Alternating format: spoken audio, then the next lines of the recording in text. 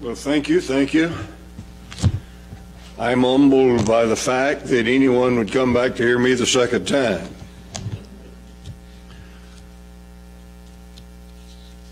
Thank you, church, for your support of our mission. It is faithful, it's true, we know it's there, and we appreciate that. Thank you so much for the support that you give to us and World Harvest Baptist Mission.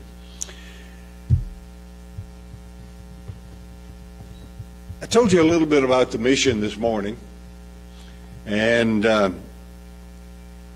our beginning was in Myanmar, and now we're in Manipur, India, and we're in Nepal, we're in Kenya, Africa, and we have Bible colleges in those areas. We have children's homes. We have workers that are preaching the gospel every day. We have those of our team that go over there and help and train and work with them. And it's so good to be a part of a ministry that is Bible-based and trying our best to do it right. We don't just see people saved and pray a prayer and that's it, and sign a card, and now you're a member of the church. When we have people come forward in an invitation, they accept Christ as their Savior, we pray with them, we tell them what the Bible says, but they cannot join the church there until they have been baptized, and then they can join the church. And they cannot be baptized and join the church until they have met one-on-one with one of our workers for at least an hour, so that they understand totally what has happened in their life, why it happened, how it happened, and who it's all about. So we're thankful for that. And our Bible distribution ministry, we have in the last 4 or 5 years, we've averaged giving from about 2,000 Bibles a month out. And we are praying that this year we average from 1 to 2,000 Bibles a month. We're praying that this year we will be able to distribute into the hands of people 50,000 Bibles. And we appreciate your prayers and your gift toward that part of our ministry. We now have we have evangelism teams active in 15 regions of the countries that we serve. We have 3 building projects underway at the present time in Tammu, Myanmar, a children's home, a headquarters little building, and a church building, and another in Nepal, and one that we are just starting in Tulsa, Oklahoma, with the Zomi people. Financial needs, certainly, with any mission are great. We, of course, need personal financial support. We need construction funds for our training center in Gales Hill, Alabama, where we bring pastors in both from the states and overseas and train them. And if you have a gift toward that, we need about $150,000 this month, and we can finish up what we're doing there. And if you want to give it, we would certainly accept it. And just write a personal check. We'll take that. You know. Last week, I told you about the children's home about a month ago being destroyed there in Tammu. Last week, we received a letter from the government in Kenya that we must register our children's home there. And that's normal in that area. And so we said, okay, how much does that cost? and they explained to Brother Jay, well, you're a non-profit organization, so it's free. But the paperwork's $6,500. So we're in that process also.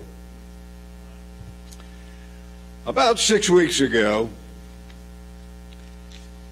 God worked a miracle in the life and time of World Harvest Baptist Mission. Told you a little bit about Galesville, Alabama. Well, Galesville does not even have a bank. So our bank is in Cedar Bluff, which is right next door, and it has a population of about 1,000 people. But in order to transfer monies to our ministries, particularly in Myanmar and all the other countries really, we have to go through a process.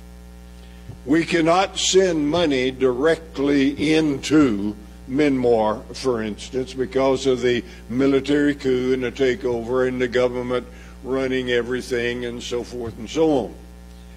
So we have a banker there in Alabama where we keep the funds that come in for the overseas ministries.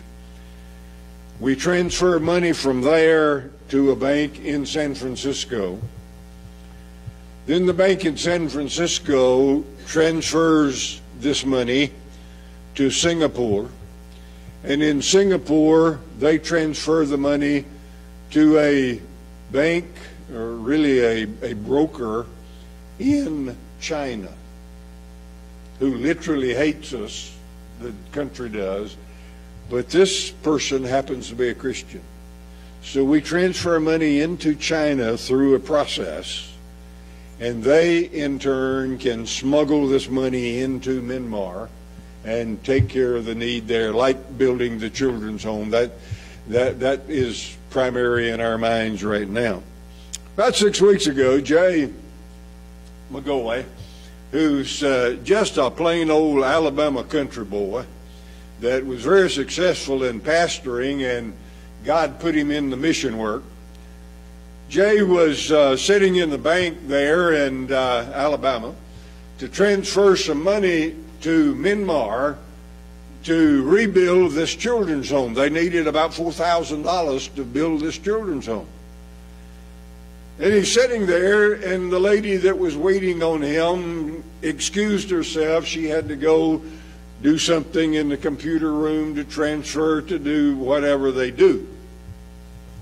Jay's sitting there, and in the door of the bank, it's a small bank, walked 4 people, an older man and his wife, and 2 young adult men.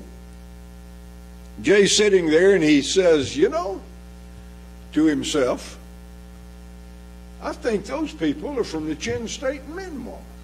They just look like it.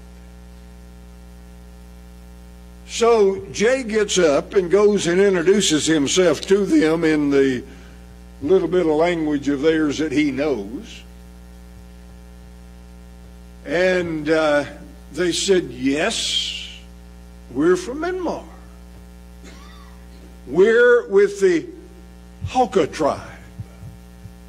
The Hakkas are a group of people in the country that is much larger than the Zomies that we've been working with for years.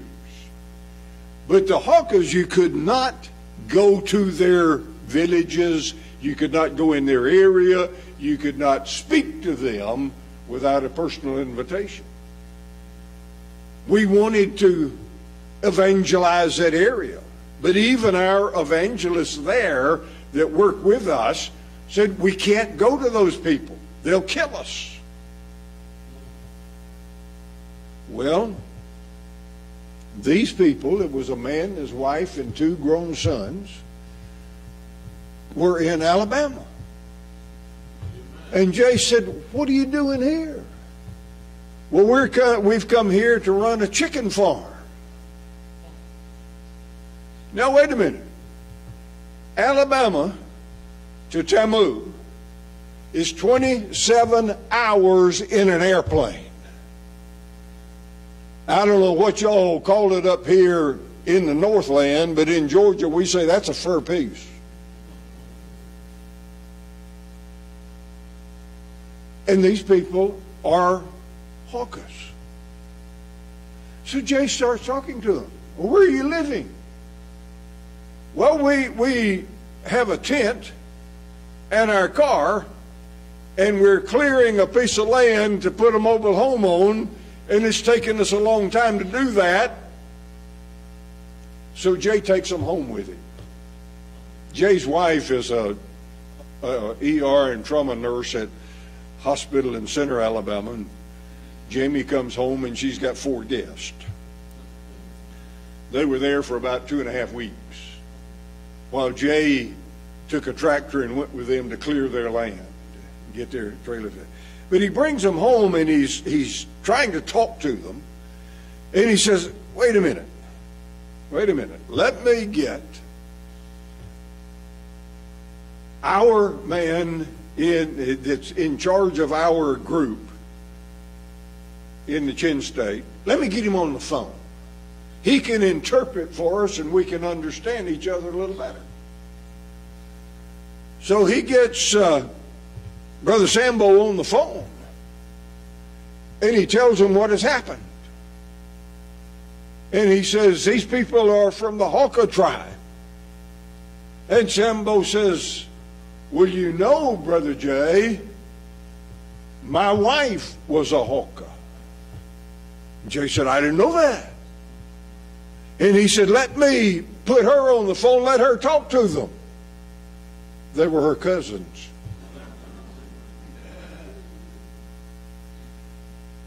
They have a larger population of Hawkers in the United States than the Zomies, and we founded 12 churches in the Zomi communities. We now have an open door into the American Hawker people to go and preach the gospel and plant Baptist churches. We now have an open door in the country of Myanmar to go and evangelize their people. We've been invited in there. We have no restrictions. Thousands and thousands and thousands of people, most of which have never heard one word of the gospel of Jesus Christ. They've never seen a Bible. They've never been to a church. But there are souls that God wants reached for His glory. You know, we look at our world. We look at our country. And good night alive, we find trouble all over this world. It is something that is just running wild. And we think, well, America's in trouble. Every country in our world is in trouble. But I want to speak to you tonight concerning what can we do in America and in the world.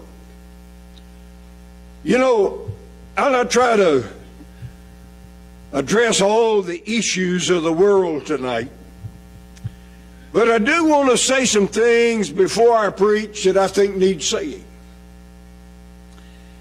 In this corrupt world, we are constantly being bombarded with lies and deceit and corruption and murders and rapes and stealing and underhanded dealings of those who are in power. Doesn't have to be in Myanmar, a third world country. It's right here at home. And you know, we have a vile media that seems to think it's their job to keep the fires burning, to keep their agenda before the people. And I was talking, I've talked to some of our people there, and I talked to Jay, and They say it's the same thing over there. Same thing over there. Have you ever thought about just giving up? Have you ever been so discouraged that you really didn't know what to do? Well, if you got breath in you, you've probably been there. Let me say something that I think that needs saying. Just my opinion, and if you object to it or disagree with it, that's your right to do so. I believe the United States is the best place on the face of the earth to live. I am glad, I am proud to be an American. I'm glad I was born in the United States. And yet we have politicians that want us to follow them, do what they dictate and what they want done, and they don't even know which bathroom to use. That's right. Yeah.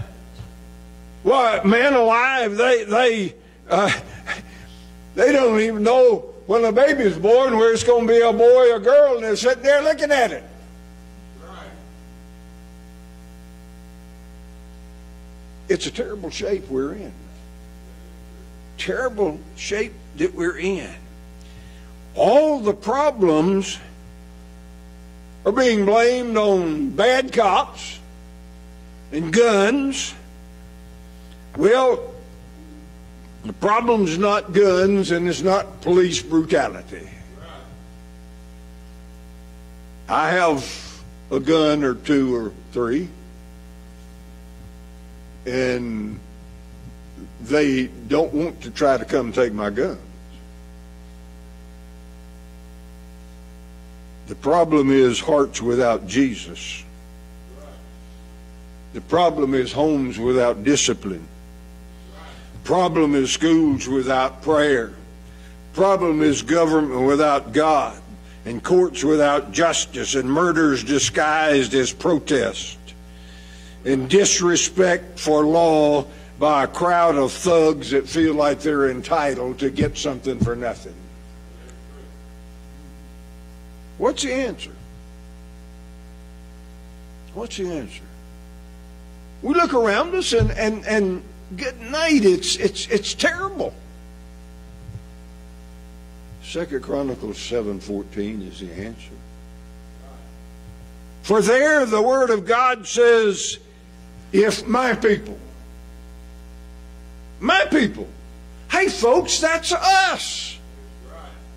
If my people, which are called by my name, Christians, shall humble themselves and pray and seek my face and turn from their wicked ways, then will I hear from heaven and forgive their sin and heal their land. Ladies and gentlemen, it's up to you and me. It's up to you and me. Turn with me to the book of Ezekiel, chapter 37. You've heard this passage of Scripture, I'm sure, dozens and dozens and dozens of times, but one more might be another blessing for you. In chapter 37, verse 1, the hand of the Lord was upon me, and carried me out in the spirit of the Lord, and set me down in the midst of the valley which was full of bones. Now, I don't know about you, but if that was me, I'd be looking around thinking, God, do you really know what you're doing? Listen, and cause me to pass by them round about. And behold, there was very many in the open valley, and lo, they were very dry. These bones have been laying there in the sun for a long time. And he said to me, Son of man, can these bones live? Can these bones live? And he said, I answered, O Lord God, thou knowest. Again he said to me, prophesy upon these bones, and say unto them, O ye dry bones, hear the word of the Lord. And thus saith the Lord God unto these bones, behold, I will cause breath to enter into you, and ye shall live, and I will lay sinews upon you, and you will bring up flesh upon you, and cover you with skin, and put breath in you, and ye shall live, and ye shall know that I am the Lord. So he said, so I prophesied. So I prophesied. And as I was commanded. And as I prophesied, there was a noise. Now I wonder how he felt when that happened. There was a noise. And behold, a shaking. And the bones came together, bone to his bone. And when I beheld, lo, the sinews and the flesh came upon them, and the skin covered them above, but there was no breath in them. Then said he unto me, prophesy unto the wind. Prophesy, son of man. Say to the wind, thus saith the Lord God, come from the four winds, O breath, and breathe upon these slain, that they may live. So I prophesied as he commanded me, and breath came into them, and they lived, and they stood upon their feet, an exceeding great army. An exceeding great army. I said a little while ago, if we are to see an answer to our problems in America and in the world, it's up to you and me.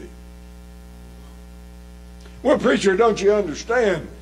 We're a small church in a small town in Ohio, and we just can't, we can't, and the job is so great. We can't do that. Hold on. How did Ezekiel react when the nation was in rebellion? How did he respond to a people who were depressed? How did the awakening come? Some say we need a revival. There's so many dead bones out there, we might need a resurrection. How can this be done? Follow God's plan. And God's plan is right here. Listen. First of all, there was the man of God. Well, Brother Langley, we have the man of God. Brother Roy is the man of... Hey, every man that's saved is a man of God. There is such a thing as individual responsibility on the part of the Christian. Individual responsibility.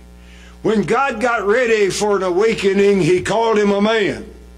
We read there in verse 1, the hand of the Lord was upon me, and he carried me out in the spirit and set me down in the midst of the dry bones. Will you be that man? Will you be that woman that will allow God to use you? God has always used men and women that were willing to be used. Young and old. Red and yellow, black and white. He's always used them. He was realistic about where he was. Verse 2 said, he caused me to pass by them round about, and behold, there were very many in the open valley, and they were very dry. Let's be realistic about America and our world. It is going down the tubes. We have over 330 million people in America that must be made aware of where we are. Most are lost and dying without God. You remember the old saying that you've heard many times, I'm sure. You can't get a man saved till you get him lost. He's got to know he's lost. The prodigal son got realistic. Remember the prodigal son? He would have still been in the honky-tonk down next door to the hog pen, except for a famine in the land. There's a famine in the land today, people. America is starving to death without the bread of life. And I'm afraid that our leaders are down in the honky-tonk next door to the hog pen making a peace treaty with the devil. Let's be realistic. God needs a few good men and women to tell America and the world about Jesus. Who, me? Well, now we've got Micah, and he's a young man, and he can carry on this thing. And who, me? I'm too old. Give me a break. Give me a break. It amazes me that people can't speak to someone about church and the Lord, but they can get on the telephone and gossip for an hour. Well, preacher, I can't talk to people about that. I can't talk to people about that. I remember a message by Missionary Ben Langley. Missionary served out of our church in the country of Ecuador for about 50 years. This missionary brought a message one night, or one day, that he entitled, I'm just a nobody. Can God use me? Yes!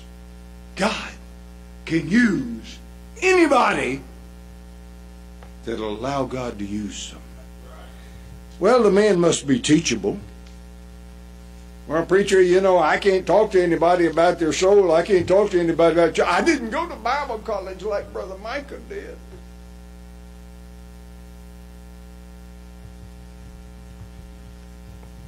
Ezekiel realized he didn't have all the answers.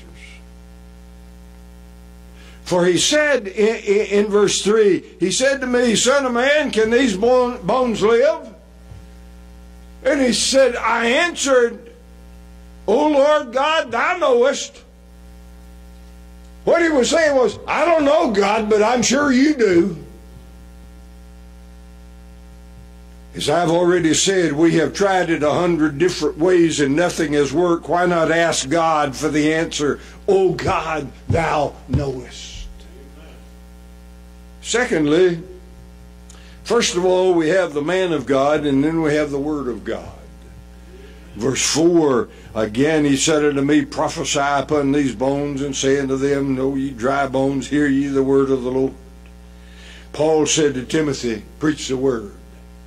You know what we do in Kenya, Africa, and in Nepal, and in Manipur, India, and in Myanmar, and in the United States? What do we use? We use the Word of God. We preach the Word of God. Folks, you can't be saved outside the Word of God. You've got to have the Word of God. Paul said, preach it. The Word is the answer, even though they don't want to hear it. And in verse 5 and 6, he called for a decision. Ye shall know that I'm the Lord. We must proclaim the Word of God in word and life in a way that demands an answer. Let me Tell you something about the Word of God.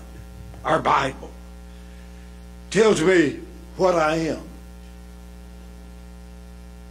Tells me what I can do. Even at my age. And what you can do at your age. I can do all things through Christ who strengthens me. It tells me what I should believe. It tells me what I have. Tells me where I came from. Tells me why I'm here. And praise God, it tells me where I'm going. The message of this book is authentic. It is genuine, it's powerful, and it's beneficial. It needs to be believed and practiced and told and retold. Hey, tell it in the church house, and tell it in the schoolhouse. Tell it in the state house, and tell it in the prisons. Tell it in the hospital, and tell it in the neighborhoods. Tell it in the country, and then tell it in the city. Tell it in the mountains, and then tell it in the valley. Tell it far, tell it near, tell it everywhere. Amen. A Sunday school teacher by the name of Edward Kimball told it to Dwight L. Moody, who told it to J. Wilbur Chapman, who told it to Mordecai Ham, who told it to a young man named Billy Graham, who told it to the world that Jesus saves. Don't tell me you can't do it. Thirdly, we have the man of God and the Word of God, and now the breath of God. Verses 7, 8, 9, 10. The breath of God. The Holy Spirit of God gives the power to live, to work, and do. He gives the means of resurrection. The Holy Spirit of God gives the fires of revival. The Holy Spirit of God is the birthing agent of the Trinity. There was a noise and a shaking. And old Ezekiel's looking around. You know, God. There's a noise and a shaking. There must be a Holy Spirit conviction before any man comes to life in Jesus Christ. And as you go out, if you're bold enough to do so, and witness to a person, if you're willing to do so, you can't save a tadpole. Only the Holy Spirit can do that work. Listen, folks, we can be the man of God, we can have the Word of God, and we possess the breath of God. Verse 8 tells us they look good. They look good. But, I mean, the skin was there, the muscle was there, the bones were coming together, they look good, but there wasn't any breath in them. The greatest problem we have today in our churches and in our country and in our world is we've got a lot of people that call themselves Christians that look good. They're looking good folks, but they have no life in them. I know Brother Roy has experienced this. Have you ever been to a funeral home at a viewing and have somebody walk up to the casket and say, "Oh, they look so good. They're dead." We got a lot of people that call themselves Christians that look good, but they don't have the breath of life in them. They may look good in life. They may look good in morals. They may look good in family life. But they're not alive. They're without the Holy Spirit of God. How does all this change? We look at verse 10. So I. One man. Just one. So I. One man. Just as communism started with one man by the name of Karl Marx. Just as the Reformation started with one man named Martin Luther. Just as the Welsh revival started with just one young lady who said, I want everyone to know about my Jesus. And she gave her testimony in Sunday school. And that revival was still going on 100 years later and became known as the Great Welsh Revival. Dead bodies came to life because one man did what God said that one man ought to do. Would you want revival for America to come through you? You know, we used to sing a little chorus that said, God, send a revival and let it begin in me. I haven't heard that verse in 100 years, I guess, but we used to sing that all the time. Lord, send a revival and let it begin in me. As the invitation is carved on the Statue of Liberty in New York Harbor, to the world to bring the world's needy, we will help. We should say to a world and a country in decline, bring it to God. Bring it to God. He specializes in taking care of things like that. The problems with America are overwhelming. The answers lie within the man of God, the woman of God, the Word of God, and the breath of God. And despite what the government says, the church is an essential business. If America is to be saved, America must get saved. America must get saved. It's up to us. What are we willing to do? You see, you must be saved to convince anyone else their need to be saved. Lost people don't lead others to Christ. Your life speaks volumes. What is it saying? What is it saying? And I know that we, as we grow older, as we have been in church a long time, I realize that we tend to come to the place where we just kind of want to sit back and let somebody else do it. Well, somebody else died last week. It's up to us. You know, your life speaks volumes. What is it saying? Are you saved? Do you know that you know that you know that you know if you died tonight, you're going to heaven? I mean, you've got to know that. Oh, how many times have I had people, and Brother Roy's had people say, well, when we ask them the question, well, I hope I am. Well, I don't hope I am. I know I am. Do you know?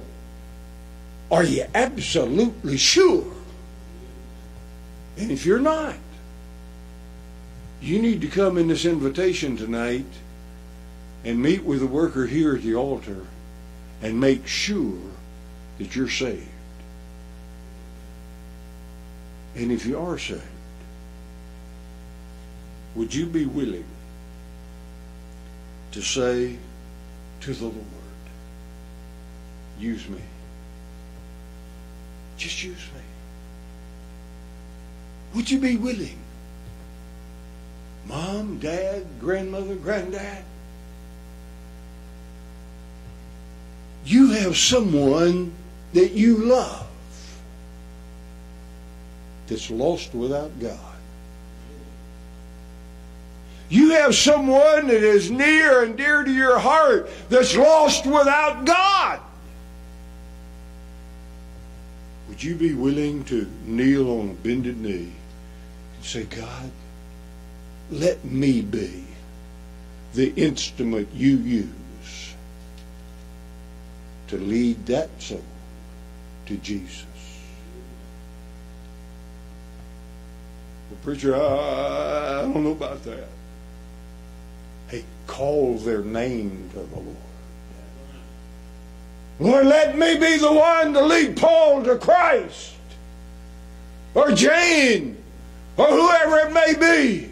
You've got someone that you know and love that's lost.